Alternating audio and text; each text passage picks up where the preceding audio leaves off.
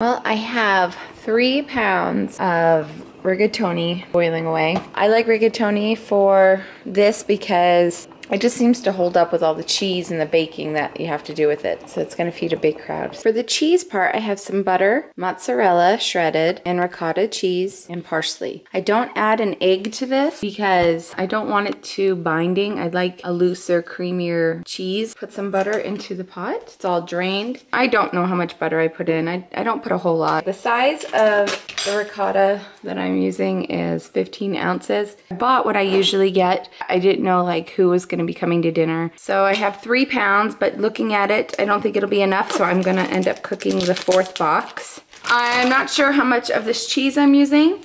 So there's 4 cups in this bag. Yeah, I'll probably use all of it. Parsley. And the heat from the pasta is going to help incorporate all this cheese and melt it down. For the sauce, I just have 2 pounds of the just traditional sauce.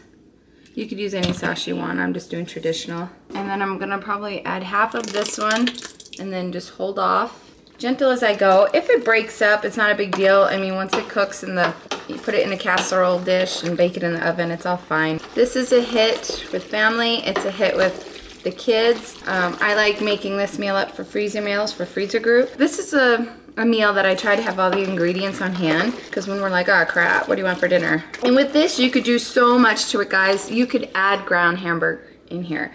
You can add ground sausage. You can add more veggies to it.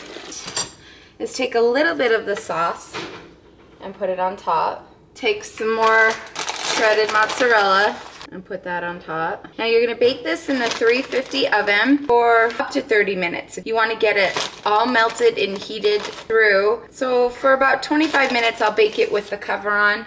And then the last 5 minutes, I'll take the cover off, uncovered for the last 5 minutes. And then I come in with some parsley.